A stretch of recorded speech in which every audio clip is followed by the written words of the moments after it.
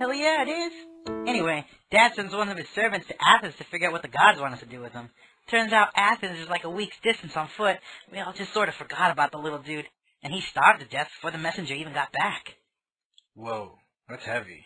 For real though, huh? Now my mom and everybody are mad at me saying that he didn't do no wrong, because the man he let die was already a murderer. They think that it's impious for a son to prosecute his own daddy like that, but that just goes to show how little they know about what the gods think about piety and impiety. Dang, you must really know your stuff when it comes to the gods, huh? Hell yeah. Good. See, I could use your knowledge on piety against this elitist kid. That way, when he comes around accusing me, I can shut him up with my knowledge of piety. Alright. Okay then, hit me. What is piety? Okay, see, piety is doing what I'm doing.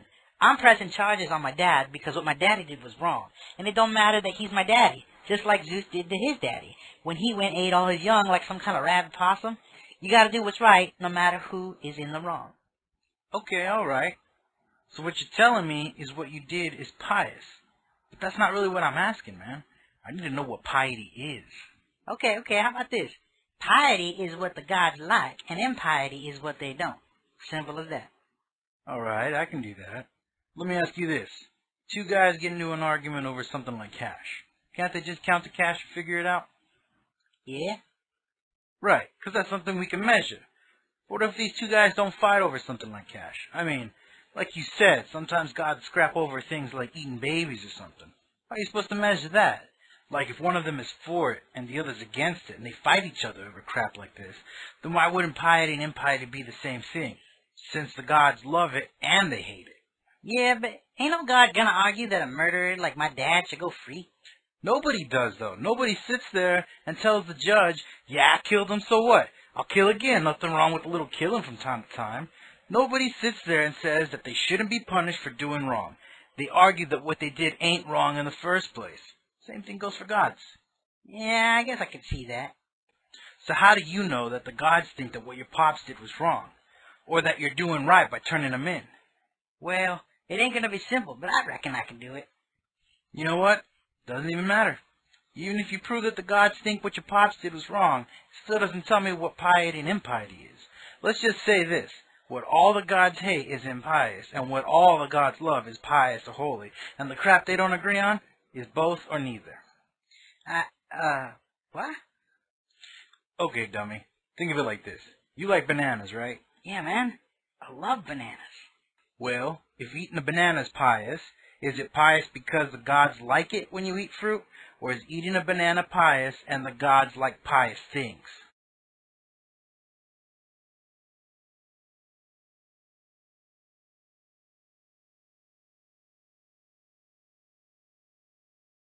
The question Socrates asks can be framed something like this. Are right actions right because God commands them, or are right actions commanded by God because they are right? This might not sound like much of a distinction at first, but these two scenarios are actually quite different. In fact, many feel that with this, Socrates has presented us with a true dilemma. A dilemma is a situation where you're forced to choose between two options, both of which lead to unpleasant results. Philosophers have actually likened a dilemma to holding an angry bull by the horns, so the two unpleasant options are known as horns. If you choose the first horn of Socrates' dilemma, then you're accepting the proposition that right acts are right because God commands them. And this means that you're accepting that God's command alone is simply what makes something right. So in this view, God makes goodness, and by extension, this suggests that anything God commands is right. And maybe you're okay with that because you believe God only commands good things, like honoring your parents and not stealing or lying or killing. But those of you who know your Bible will remember that God does command killing when he feels like it. For example, when he commanded Abraham to kill his own son. And some thinkers are bothered by the thought that morality could at any moment become totally different depending on what God feels like commanding that day. All it would take is a word from God and we would all suddenly be living in some sort of ethical bizarro world where things that we currently think are horrible and cruel would instantly be considered good and righteous. And this, it turns out, is the subject of this week's Flash Philosophy. To the thought bubble. Here's the setup. You're going about your day minding your own business when suddenly God shows up. Or at least he claims to be God. And he sure seems like God to you. He has nice fresh breath and excellent posture, and his iPhone is a version that's not even out yet. Like, this guy is God. And he tells you that he's changed his mind about morality. The 10 Commandments are out, he says, or rather, they've been reversed. You are now commanded to kill, steal, commit adultery, and so forth. God says he understands that this is confusing, but he assures you that he knows best. And this has been part of his plan all along. He was just waiting for humanity to be ready for it.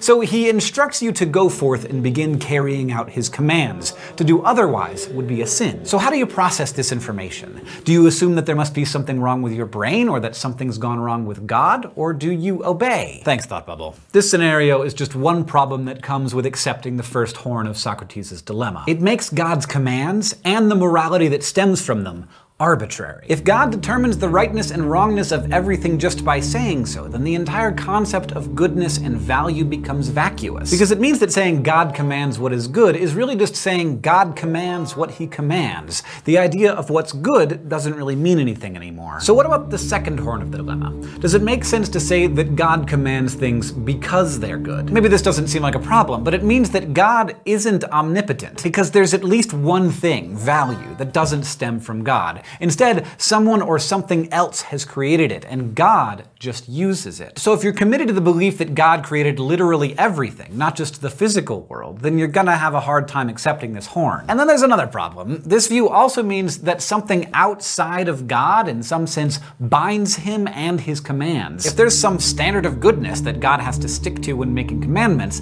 then that means there must be things that God can't command. And if the ethical rules of the universe come from some source other than God, then why can't we just go straight to that source too and figure out morality for ourselves in the same way God did? Once you go down this road, you soon find that God and his religious texts must be superfluous, little more than moral cliffs notes, a shortcut to understanding the original source of knowledge. So maybe now you're seeing why the Euthyphro problem has been around for thousands of years. Whichever horn you choose, it presents serious problems for the divine command theorist. Either God is bound by a standard outside of himself, or God's goodness doesn't really mean anything. Well, fortunately, we don't need to refute either horn of the Euthyphro dilemma, because the dilemma that it presents is a false dilemma. There's a third alternative, namely, God wills something because he is good. Now, what do I mean by that? I mean that God's own nature is the standard of goodness, and his commandments to us are expressions of his nature. In short, our moral duties are determined by the commands of a just and loving God. So, moral values are not independent of God, because God's own character defines what is good. God is essentially compassionate, fair, kind, impartial, and so on. So, his nature is the moral standard determining good and bad. His commands necessarily reflect his moral nature. Therefore, they are not arbitrary. When the atheist demands, if God were to command child abuse, would we be obligated to abuse our children? He's asking a question like, if there were a square circle, would its area be the square of one of its sides? There is no meaningful answer, because what it supposes is logically incoherent. So the Euthyphro dilemma presents us with a false choice, and we shouldn't be tricked by it. The morally good or bad is determined by God's nature, and the morally right or wrong is determined by his will. God wills something because he is good, and something is right because God wills it. This view of morality has been eloquently defended in our day by such eminent philosophers as Robert Adams, William Alston, and Philip Quinn. Let's go to this audio clip then. All right. And any of our listeners are wondering what the Euthyphro dilemma is, let me tell you that we've got several podcasts on it that you can reference, and you can find it in Dr. Craig's work as well, Study the Moral Argument. Also, we're going to let this atheist debater kind of spell out what it is. This is Dr. Zachary Moore, and it was in a debate on basically the moral argument I believe the name of the debate was, Is God Good?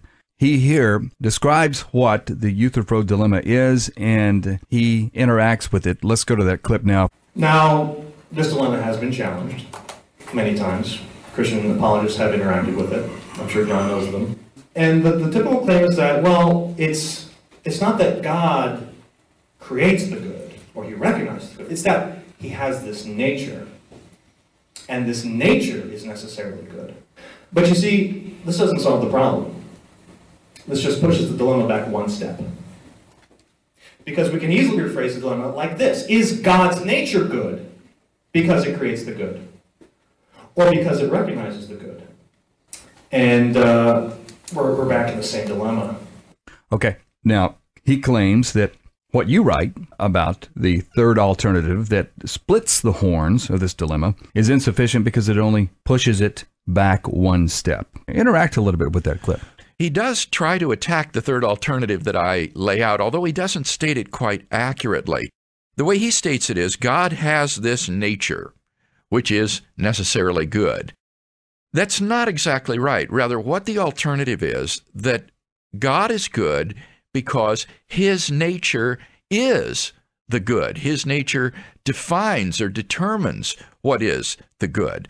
So that doesn't lead to this then further dilemma, which he wants to erect, that is God's nature good because it creates the good or because it recognizes the good? That question, in a sense, doesn't even make sense.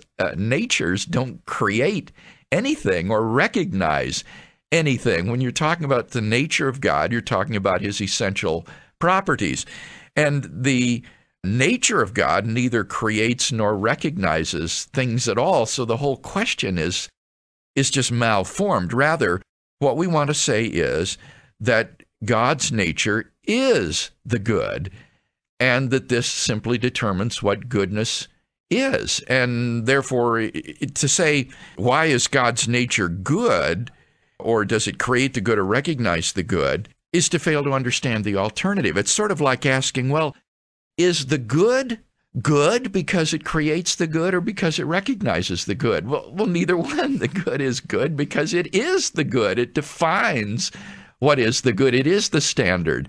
And it simply makes no sense to ask this further question. What it brings up then is, what is a nature and what is God's nature? Right. And it tends to think of God's nature as some sort of a personal thing itself that can create or recognize things, when by God's nature, what we mean are his essential attributes or properties. And the whole concept here of the third alternative is that God's nature is definitive of what is good. So the atheist, I think, would face exactly the same dilemma. I would ask him, how does he halt the infinite regress? What is his ultimate standard of goodness? And then you could ask the same question of that. Is it good because it creates the good or because it recognizes the good? Well, I'm sure he would say, well, neither one. It just is the good. It is the ultimate standard. And that's exactly what theists say about the nature of God. You're looking for a proper stopping point, and it's possible to have a stopping point rather than an infinite regress. Sure. Unless you're some sort of a moral nihilist, which I don't think he is. He believes that there are objective values, right and wrong. Mm-hmm. And so he, as an atheist, will face exactly the same question. What is your stopping point that is definitive of what is good and evil? And it makes no sense to ask of that ultimate stopping point whether it creates the good or recognizes the good. Rather, it just is the good. And the question then will be, is your ultimate stopping point a plausible stopping point? And I think that for the theist, we have a plausible stopping point in God because God is the metaphysical ultimate. There is nothing beyond God, nothing higher than God by definition. And moreover, God, by definition, is a being that is worthy of worship. And any being that is worthy of worship, I think, will be the paradigm of goodness. So that by the very concept of God, this is a plausible stopping point. But any other stopping point based in some finite creature like humanity or rational consciousness or something like that, there the stopping point seems arbitrary. And we wonder, well, why is that the stopping point? That question does seem to force itself upon us. Where with God, I think you have a plausible stopping point for this regress that he wants to construct. Well, God's ultimate status provides that, it seems. I mean, he's ontologically, I think you said metaphysically, ultimate. Right. Yes, and the atheist agrees with that by definition, God is the metaphysically ultimate. If he exists, there's nothing beyond him. If something existed that were beyond God, were greater than God, then that would be God. So I think, as St. Anselm rightly saw, God is the greatest conceivable being by definition. If God were somehow held to a standard of good beyond himself, what would that even look like? I mean, I think in some of your work, you said that it would just kind of float. Well, I think it would be a sort of Platonism, that you would have to have some sort of an abstract object, which is called the good with a capital G, that would somehow exist apart from God, and God would conform his life to this abstract object. And that raises, I think, all sorts of difficult questions. As the one you just mentioned, I don't even understand what it means to say that the good exists independently of some concrete object that is good. I understand what it means to say, for example, that a person is good, or that some action is good, but I don't even understand what it means to say that the good just exists as an abstract object. And think about this, Kevin. If the good is an abstract object, well, then the good itself is not good, because abstract objects aren't bearers of moral value. An abstract object is not just or merciful or loving or kind. So paradoxically, the good would not be good, which is seemingly incoherent. So I don't even understand, frankly, this kind of Platonist view of moral values. It seems to me far more plausible to think that moral values are embodied in persons, and that God is an ultimate person, and that persons are valuable because God is a person, and God is the metaphysical ultimate. He defines what is goodness by his very nature. That is weird, isn't it, to think of that the good is somehow suspended or there, and it's not personal. It's abstract. No, not as an abstract object. But goodness and morality seem to be of persons. Yeah. And so it would have to be like chemical reaction, water on Alka-Seltzer or something. Somehow it's there, and then when a person encounters it, it causes this reaction. And you know, abstract objects don't stand in causal relations. That's right. So they can't cause anything. You don't bump into the number 7. Exactly. What is Platonism again? Well, Plato tried to solve the Euthyphro dilemma by saying that there is a thing called the good, which just exists as a sort of idea or abstract object. It would be similar to mathematical objects like, say, the perfect circle or the perfect triangle or the number 7. These things don't exist as concrete objects. They exist as abstract objects. And Plato thought that there had to be a sort of abstract object called the good, which determines what is good and what is evil by reference to it. Do you think he recognized the third alternative?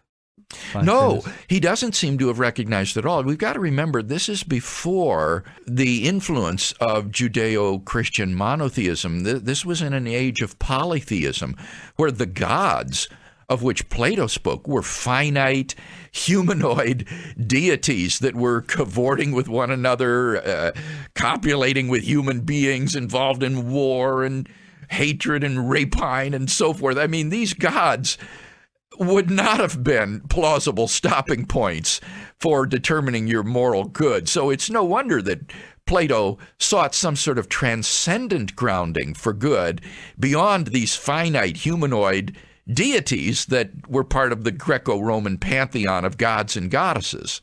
What Plato said was not that there was a third alternative, but that if the gods do desire the good must be something that is independent of and beyond the gods, some sort of transcendent good. Now, Jews, when they came along and confronted Plato's thought, said, yes, that's right, and the good is God. Not these humanoid, finite deities of the Greco-Roman myths, but the God of Judeo-Christian theism. He is the good that Plato sought. So early Christian thinkers were very sympathetic to Plato because they identified God with the good.